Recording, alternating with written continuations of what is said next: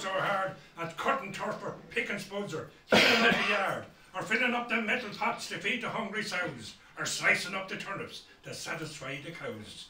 Now the dog was never nice, so he always left. Sure, way back 20 years ago, this was in our attached house, and it was going to be levelled, and a few of us got together and we said we'd turn it into a storytelling house, and the house itself could be 400 years of age, so it is, you know. They come from all over County Wexford, Carlow, Kildare, and tonight they're just looking. We have a couple from Dublin.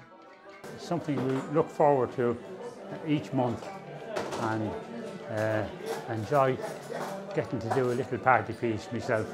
Singing, dancing, music, storytelling, and it's been revived all over the country, but especially down in Wexford here. We're here at the Story House in Oulart. About 4 years ago I started going. Somebody asked me to go to a session, and I said, I'm not going to go to that session. There's all only old ones there. And I forgot I was one of them myself. So I started going, and 2 years ago I started singing. I attend every week, or every month when it's on anyway, you know. It's important to keep it going.